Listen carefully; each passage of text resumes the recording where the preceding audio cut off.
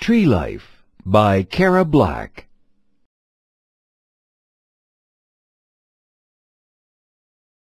What you already know. Different parts of a plant work together to help it live and grow. The parts of a plant's leaf system make food for the plant. The plant's root system brings water and minerals up to the stems. The plant's stem system carries water and minerals to leaves and other parts of the plant. It also supports the plant. Plants and trees can be grouped by their roots, stems, and leaves. There are two groups of trees. Coniferous trees keep their leaves year-round. Deciduous trees lose their leaves in the fall. Plants reproduce in different ways. Most plants make seeds, which can form in flowers or in cones. Animals, water, and the wind spread seeds.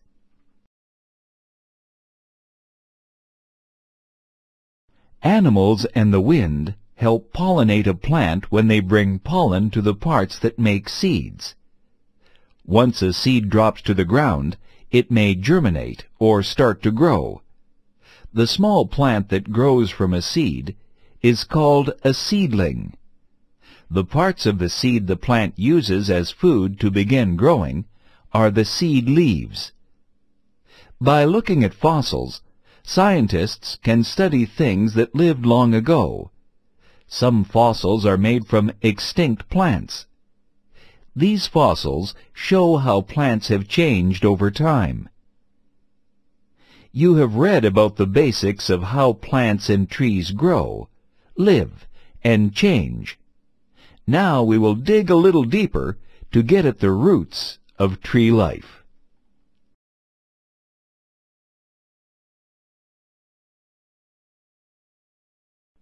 Introduction.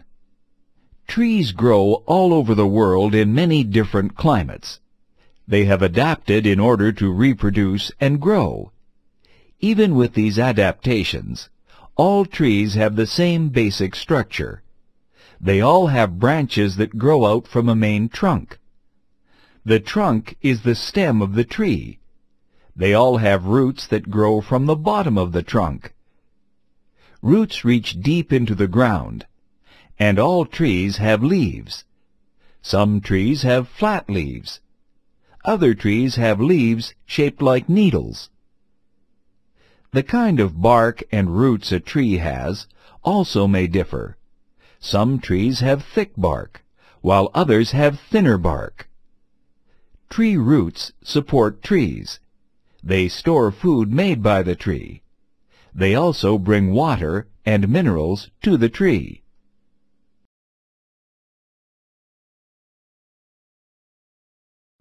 Growing trees. Trees, like most other plants, grow from seeds. Not many seeds grow into mature trees.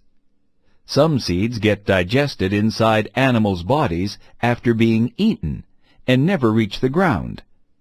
Other seeds land in places where they cannot grow. If a seed lands in a place with good soil, sunlight, and water, it may start sprouting into a plant. When a seed begins to grow into a plant, it is called germination. First, a small root develops.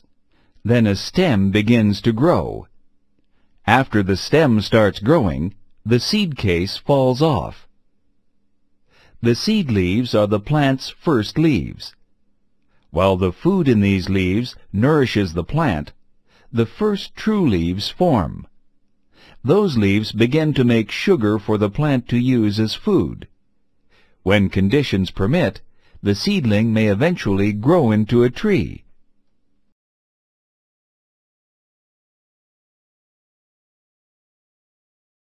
Deciduous trees.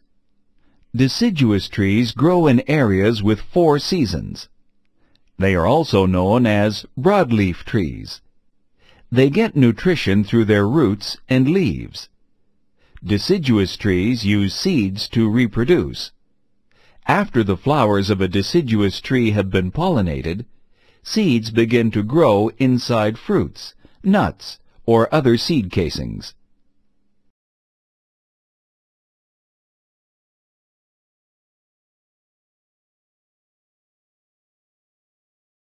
Deciduous trees shed their leaves and grow them again each year. They grow several types of leaves. These include simple leaves and compound leaves. Simple leaves are made up of one part. They have one main vein that runs up the leaf. Compound leaves have several large veins that divide into different leaflets. The leaf system uses photosynthesis to turn sunlight into food energy. Photosynthesis happens inside chloroplasts. Chloroplasts are special structures in the green parts of leaves. The leaves take the energy captured by the chloroplasts and turn it into sugar, the tree's food. Leaves get their green color from the chlorophyll made by the chloroplasts.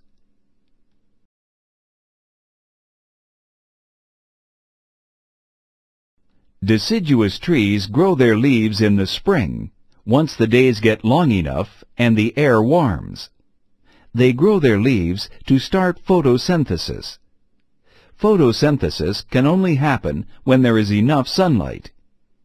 In summer, the days start getting shorter, though there is still plenty of sunlight for photosynthesis. Even as the days get shorter, the air stays warm. Deciduous trees keep their leaves through the summer.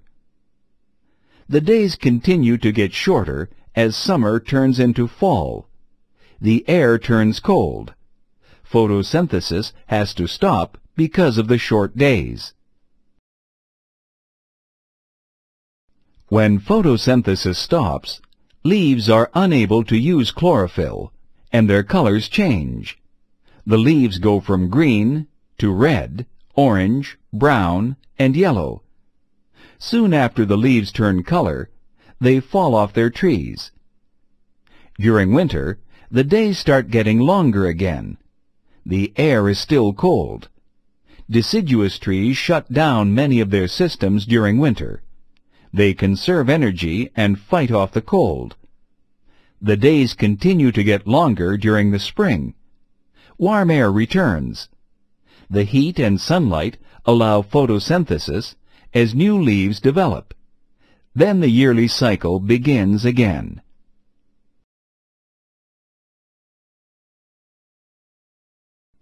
Coniferous trees. Coniferous trees are different from deciduous trees in several important ways. Coniferous leaves are thin and needle-shaped. Coniferous leaves are also hard and less flexible, while deciduous leaves are soft and bendable.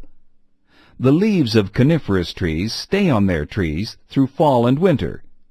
They are gradually replaced.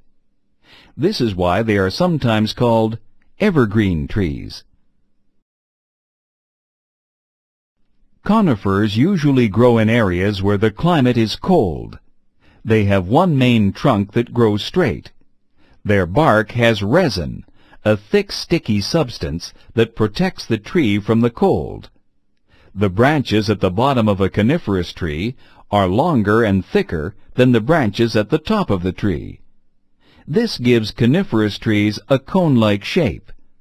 The cone-like shape helps the trees drop snow from their branches. Unlike deciduous trees, conifers do not reproduce with flowers or fruit. Instead, they reproduce using seeds that are held inside cones. The wind helps spread pollen to fertilize the cones. After the seeds in the cone mature, the cone opens and the seeds scatter.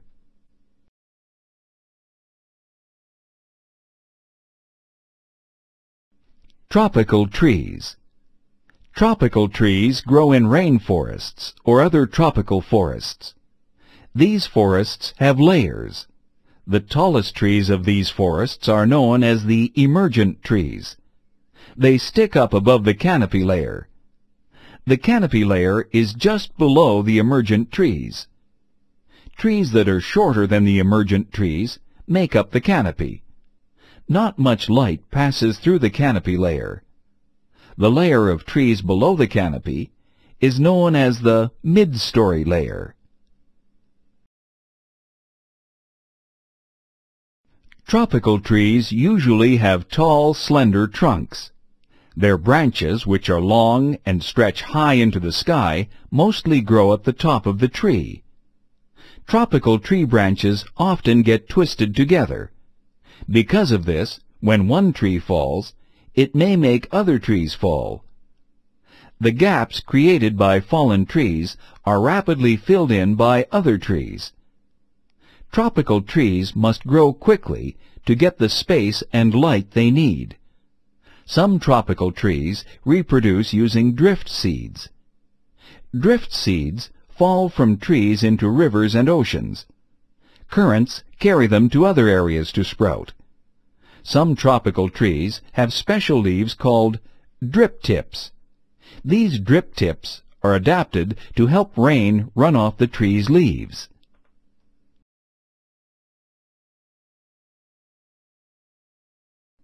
Tree roots. Trees collect water and minerals through their roots.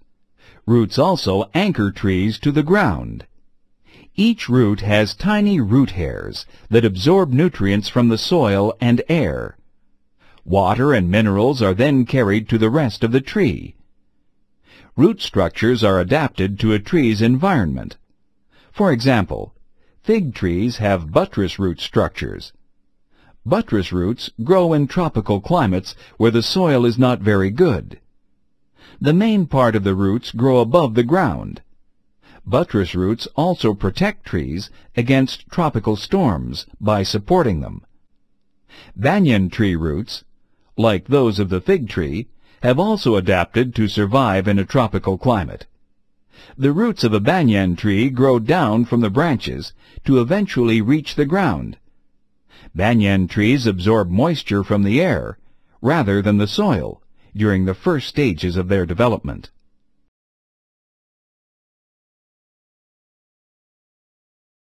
Bark and tree rings. Tree bark has inner and outer layers. The inner bark carries nutrients up and down the tree. This layer is soft. The outer bark is hard and protects the tree from very hot or very cold temperatures. As trees age, their bark thickens. On some trees, the bark may be over 1 foot thick.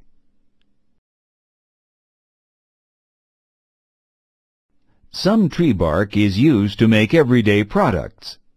Cork trees have bark that can be used again and again.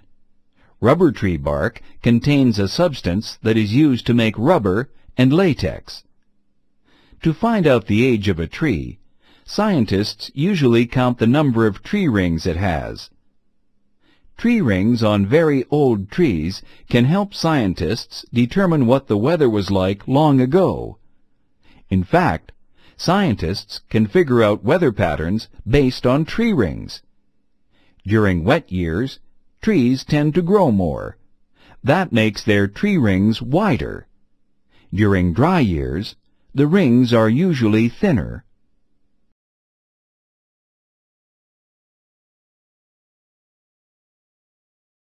Sowing seeds. Plants make seeds in order to reproduce. Seeds grow after a plant is pollinated. Pollination can happen in several different ways. Flowering plants produce nectar, a sweet liquid which attracts insects. Butterflies and bees land on the flowers to collect the nectar. Pollen sticks to their legs and bodies and is carried to other flowers. Apple blossoms produce fruit after they are pollinated.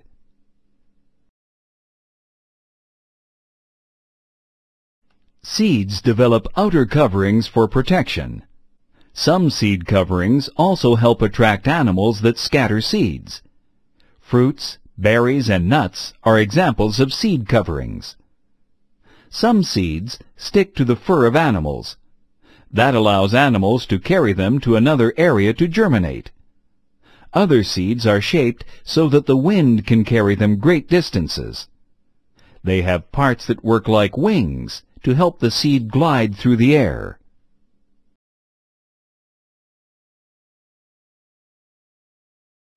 Trees everywhere. Trees can be found in a variety of shapes. They are adapted to grow in many different climates. Tropical trees grow in warm, wet climates. Coniferous trees grow in cold areas. Deciduous trees do best in places where the weather is very different in winter, spring, summer, and fall. The leaf and root systems of a tree work together to help the tree grow and develop. The roots of a tree bring in water and minerals.